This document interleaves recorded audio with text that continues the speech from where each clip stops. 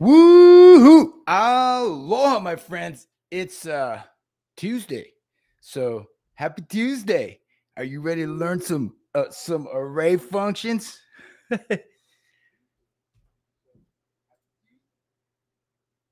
Let's go ahead and mute. Looks like I have me replaying on another screen over here. All right. So let's get ready to learn. And what are we going to learn today? We're going to learn one of Excel's newest functions to help us work with arrays. It's called the expand function. And what it does is exactly what the name says. It expands our arrays because sometimes you want to compare arrays like this one. Check it out. Nowadays, you find yourself working with a lot of data, right? And maybe you just want to take a little bit of this data and a little bit of this data and put it together and compare it and then sort it and analyze it. So you can do that easily with Excel's newest functions, the array functions. Array functions are really cool because you just type the function in one spot and you don't have to copy it all over the place. It just expands, it spills over. We're learning the expand array function that does a spill. All right, so here we go. Check out the spreadsheet that I got right over here. And I don't always have spreadsheets for you to follow along with. I'm going to do a class where I'm going to teach you how to generate your own spreadsheets. But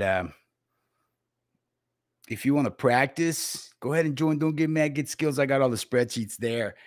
And it's real simple. I'll explain to you in just a moment. But first, what we want to do is we got an array function that we want to use because we want to compare this array of data that we have, this table that we have right there. This are our new customers. And we're still missing some salary information for our new customers. Here we have our current clients.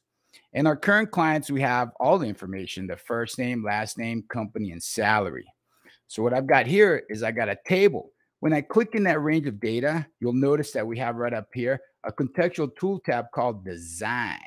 So contextual tool tabs only appear based on the context that you are in. So if I click outside of that table, the table design contextual tool tab is gone. Click back into the data, and there's your contextual tool tab. Contextual tool tabs only appear based on the context that you are in. So that's why I'm always saying one of the first things that I teach in my Excel Basics class is to keep your marquee in the data. And if you're wondering what a marquee is, come on now. You got to take one of my Excel Basics class. So here we have this table. We know that it's called members, just so you know. And I want to take this table right here, and I want to stack it with this range of data right here, and then I want to compare them, analyze it. So because this array here is smaller than the current clients array, the current clients includes the salary column, I'm going to expand this array from a 3-column array into a 4-column array. And then we're going to stack the current client's info right there, and then we're going to sort it however you want. So put your marquee in cell E2. Still don't know what a marquee is? You just got to go to don'tgetmadgetskills.com and go right over here to live classes, click on Excel Basics and sign up for one of these Excel Basics classes right here. They're $5, okay? It's $265 training. I'm giving it to you for $5 because that's how important it is that you learn Excel. So now let's get back to expanding. So I'm going to press Control F1 to hide my ribbon. And here we go. Start typing my formula equals EXP. Now, you got to know that this is a brand new array function. So if you're not seeing it, if you're typing equals EXP, EXP, and you're not seeing the expand function, it's because it hasn't really been released yet. You have to be in the beta channel. So how do you do that? Well, check out the File tab in Excel. When you're here in the File tab, go to your account information. And here in your account information, You want to join the Office Insider program. See, I'm signed up for the beta channel. There's two channels. I believe one is called the preview channel and the other one's the beta channel. The beta channel is for those of you that want to try out all the newest and latest tools and features in Excel. And, maybe they work really good. Maybe they don't work quite so good, but you're willing to chance it. So when you're signed up for the beta channel, you're going to have access to the newest, latest formulas. And these functions here, I said formulas, I meant functions. These functions, these array functions are brand new. There was like 13 of them released just a couple months ago. So remember, the only way you're going to be able to use these functions right now as they roll them out slowly is to go to your account settings in Microsoft 365 and go to Office Insider right here and sign up for the beta channel. And then you'll have access to these functions as they roll them out. So let's go right ahead. Our marquees in cell E2 equals EXP. There's the expand function. Let me go ahead and tab right into it. And here we see that you've got two required arguments, two optional arguments. I'm going to press Shift F3. Okay, Shift F3. And what Shift F3 does is it launches my function arguments dialog box. So press Shift F3, and there's a function arguments dialog box for this particular formula or this particular function. We're writing a formula using this function. We're programming. This is programming. A lot of you don't realize that when you're writing formulas in Excel, you're programming. So if you're thinking, oh, I got to learn Python because I'm really getting into business analysis, data analysis, and everybody's using Python, I got to learn how to code. You've been coding already. If you're writing formulas in Excel, you're coding.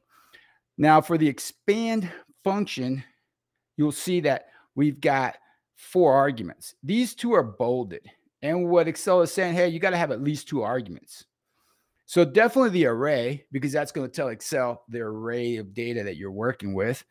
And then you either tell it how many rows you want to end up with or how many columns you're going to end up with. So you've got to either have, you got to have the array for sure. And then you got to have either rows or columns. So for the array, it's this array, A2 through C10. Now, the name of the table is new members, and that's why you see in the array it appears new members. Now, for the rows, you're going to bring in all of these rows. So you can just leave that blank, and Excel is just going to bring in all the rows that are in that array. Now, for the columns, we have 3 columns in our original array. With the new array, we want that 4th column for salaries. So here you enter the number 4. And then that means you're going to have 4 columns. The pad width, that new column that you have, it's not going to have any values in it. It's empty cells. So when you have empty cells, you're going to have this error message right here, NA. Well, we want to display something. We want to pad that error message with something. So we're going to say new clients because our new clients is this current array, and we don't have salary information for them yet. There we have it. So now we press OK. Boom. And you should always hear angels when you get things right in Excel. All right. Did y'all hear the angels? Let's try this one more time. Angels. I hope you heard them. Okay, so here we go. Now, take a look. This is your formula right in here. The array is new members table, and then you want it to end up with 4 columns, and you're displaying new clients in the cells that contain no values.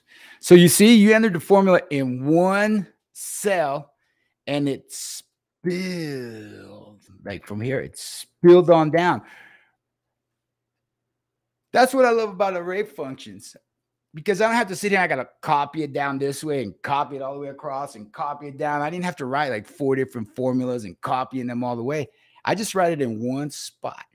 You put that formula with that array function in one cell and it spills on down. So now let's go ahead and bring in this information right here, our new clients. We want to stack our current new array on top of the current clients that we have right here. And we're bringing in the salary info from them. So to do that, we're going to nest the expand in a VSTACK. So I'm going to click right here after the equal sign, and I'm going to type in VS. There's the VSTACK, and it vertically stacks arrays into one array as opposed to HStack, which does it horizontally. So now I'm going to press the tab key, boom, tab right into it. Excuse me. Now I got to tell it which is my first array. So I'm going to click right here, okay? I'm going to click right there, and that's going to make Excel highlight array 1 in my formula. All right, so here we go. Click on array 1, boom. That's the array, the first array, my expand. So now I'm going to put in a comma. And now that other table is called members, M-E, and there it is, and members. You see this icon right here? It tells me that that's a table as opposed to a function. Double click on it. There it is. And now I can close my parentheses and I can press enter. And now look at that. Angels again. Or you could just say, woo, yeah. All right. So now we want to sort. Now you're thinking to yourself, hey, Billy, you can just right click and sort, just right click and sort A to Z, Z to A. You can't, because you can't change part of an array. All right, no big deal. It's cool. We're just going to use a sort function. So just go right back up into your formula bar or double click where you have your current cell, wherever you like. Just click right after the equal sign and type in sort, S-O-R. There you have the sort. Sort by a range or array. I'm going to tab right into it. In the array, check it out. I'm going to click on array right there. Click. That's the array, my nested expand. Now I go right here at the end, click, put in a comma, and the sort index is what column I'm going to sort it by. I'm going to sort it by, let's say, by last name. Boop. I'm going to close parentheses, press enter, and there I have it. Oops, I sorted by first name. Notice that I put in the number 1 right here for the sort index. So I'm going to make the sort index actually number 2, which is the last name column. Press enter. Boom. There's the angels. And the boom for the victory. How's that? I mean, you're just programmed right there. Right there. That's coding. And you've been doing it since you've been writing formulas in Excel. Referencing cells, absolute cell references. I mean, you like this kind of stuff? I have a whole new course coming out on all these array functions and how to build formulas with them and use them. It's pretty exciting. In the meantime, that one's going to come out. That course is going to be September 1st. I'm going to have a sign up page for you to pre-register for it. In the meantime, once again, go to don'tgetmadgetskills.com. Click on live classes and go to Excel Basics right here. And you're going to see the schedule of all our basics classes coming up. $5 instead of $265. It's about an hour and a half each session. So for example, the July class, it's 5 classes. It's Monday through Friday. Each session is about 1.5 hours. And we cover the 7 steps to Excel success. Just click on whichever month you want to attend and check out the curriculum. Or just ask people that have taken this class what they think of it. Trained thousands and thousands of people. And now check this out. The moment you go to leave that page, you got the opportunity to enter the Don't Get Mad, Get Skills world. Put in your name, put in your email address. You're going to get yourself 253 shortcuts. You decide if you want it for Mac or Excel or both. And then you're in the system. So then you'll have access to the community. And the community is great. It's a place where we can all help each other out. And here's where I post streams like today's stream here and just all kinds of different things that we can do as a community so that we can Keep on learning. So remember, my friends, I love you. And most of all, I want you to keep on learning and don't get mad. Get skills. Aloha.